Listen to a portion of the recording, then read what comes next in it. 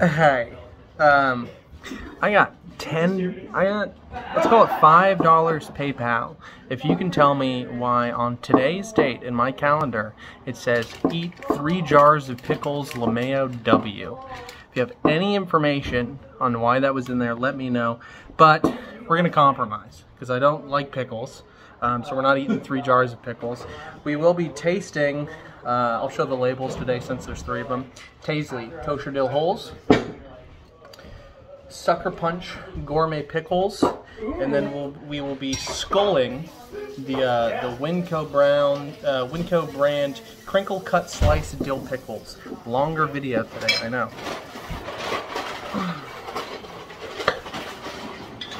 We're gonna start with the Taisleys. Kosher Dill Holes.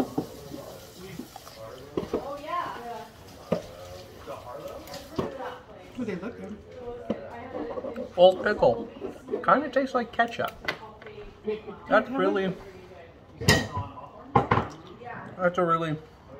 interesting pickle. That does kind of taste like Yep. ketchup. Alright. Can you bring the forks over here? Whoa, that was hard to get down, ladies and gentlemen. Second pickle. They look exactly like the Bonne Bear pickles I just ate.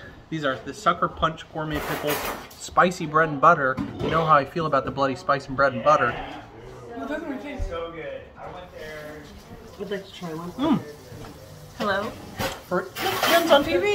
Hello? For a bread and butter pickle, it's not that bad. We're now polishing it off with the Winco brand. I think I've reviewed these before. Chewy. Want the other half?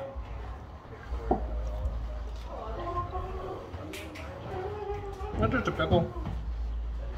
I agree with that assessment, and I love pickles. And it's just a pickle. Ladies and gentlemen, Dumb eat 3 jars of pickles LeMayo W.